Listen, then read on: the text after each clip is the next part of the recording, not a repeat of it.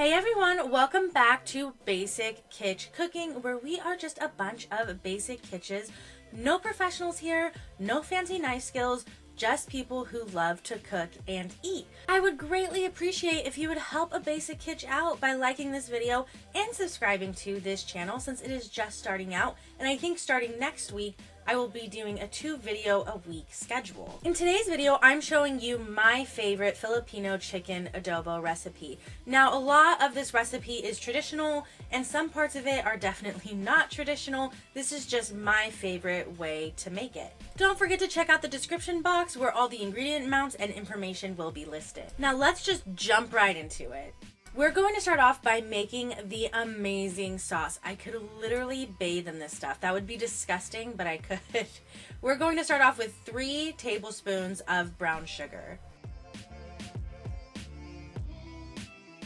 Next up, we need a 1/2 cup of soy sauce. Now, I'm using a Thai soy sauce here, but just use whatever soy sauce you have on hand. If you have a Filipino soy sauce, even better.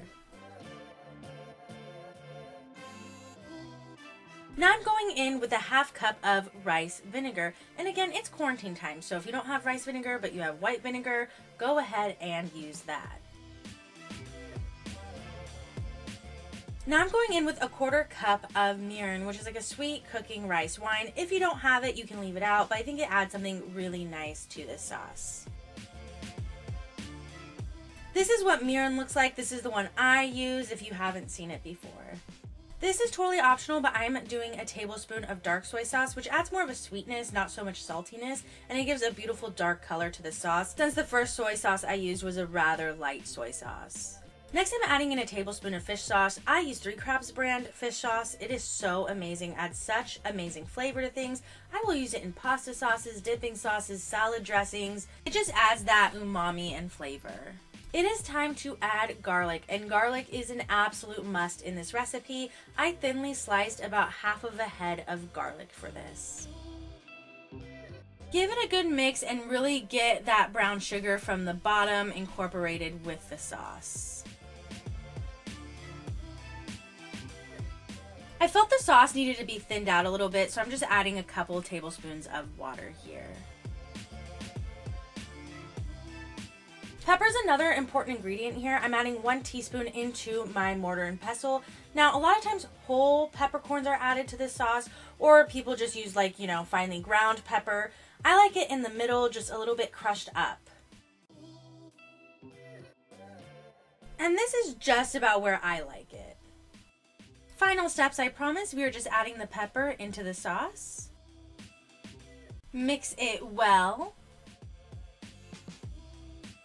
Another important ingredient is bay leaves, and I am adding 3 bay leaves to this. And that is it for the sauce that the chicken is going to cook in.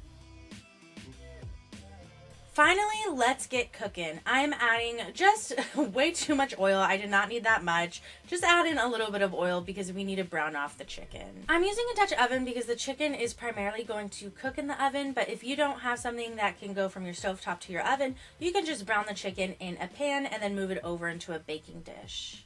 For this recipe, for me, bone-in is a must, plus it's actually the meat that's easiest for me to find during quarantine. I'm using skin-on, bone-in chicken thighs. I have used chicken leg quarters for this recipe. I have used ribs for this recipe. It is all amazing. We want it to be really hot because we want a really good sear. I had to do this in 2 batches because I have 5 very large thighs.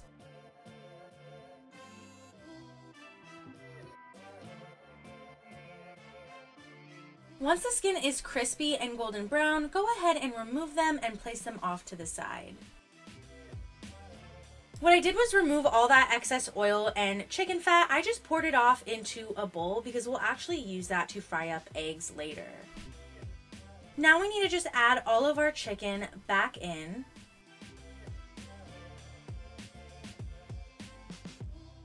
And always add back in all of the resting juices from when they were set aside. I gave the sauce one final good mix to make sure no brown sugar was stuck to the bottom, and now I'm adding it to our chicken. I am totally extra. You do not need to do this or need to find this ingredient. I have a kaffir lime tree, and the leaves just give off such a citrus flavor. It's used a lot in Thai cooking, and I just love adding it to the sauce because that citrus aroma goes so well with this sauce. It is definitely not traditional or necessary. You can even use lime zest. Just don't use lime juice. Cooking lime juice can make things bitter. Lime juice can always be added at the end. I have a basic kitch, so I'm closing the lid to my faux creuset and putting it in the oven for 1 hour at 350. At about 30 minutes, I took the chicken out so I could baste it with those juices.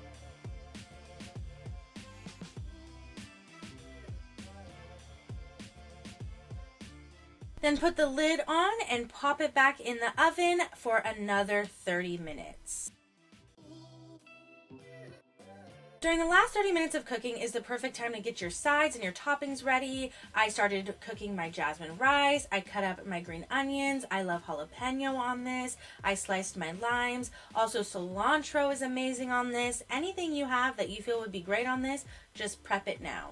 Remember that oil and chicken fat we poured off? We're going to use that because it is flavor to fry the eggs. I love topping anything with a fried egg. Is it traditional? Not really, but can a fried egg hurt?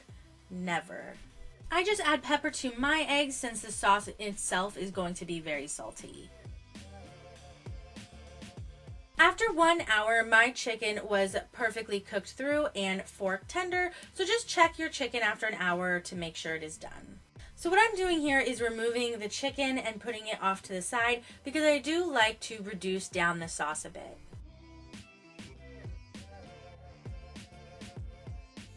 How far you reduce the sauce is totally personal preference. I like to keep it thin enough to where all of the rice can get some sauce, but because there's so much sugar in the sauce, you can reduce it down to a very sticky, thick sauce. For me, this is where I like it. When I do ribs though, I go much thicker. All you have to do is just add your chicken back to the sauce and look how beautiful that is. I love to top it here with some green onions.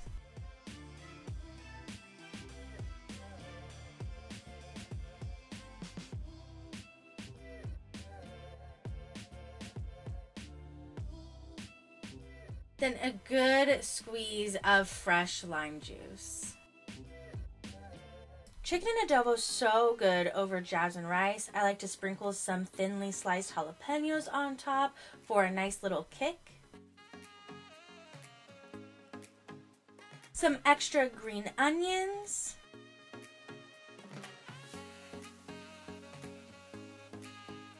And then a bunch of that adobo sauce. Don't forget to top it with your fried egg. That is it for the video, guys. If you liked it, please give it a thumbs up. Don't forget to subscribe, and I really hope you try this recipe out. I'm going to end you guys off with a beautiful egg yolk popping shot because who doesn't love that?